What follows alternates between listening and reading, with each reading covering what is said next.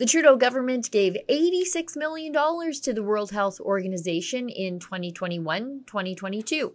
The amount of Canadian tax dollars sent to the United Nations agency, which is accused of covering up China's role in the coronavirus pandemic, includes a $4 million top-up from the previous year. The numbers were divulged by Global Affairs as part of a response to an order paper question posed by Conservative MP Shuvaloy Majumdar.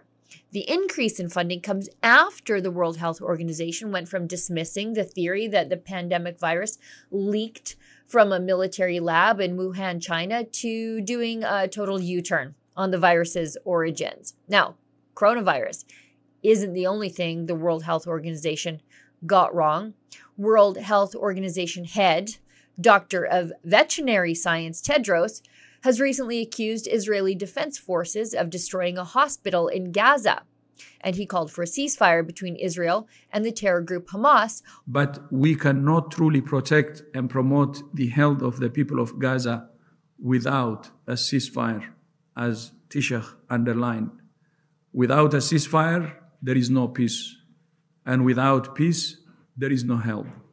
While 220 Israeli hostages were still being held. Now, Tedros failed to mention the hospital was used by Hamas as a weapons cache, and 90 terrorists were inside the hospital when the IDF converged upon it. I guess the Liberals aren't the only people being constantly rewarded for being bad at their jobs. Same goes at the United Nations. For Rebel News, I'm Sheila Gunn Reid. If you believe that local health decisions are best left to local experts and elected officials and not unelected oligarchs at a United Nations agency, please sign our petition at exposethewho.com.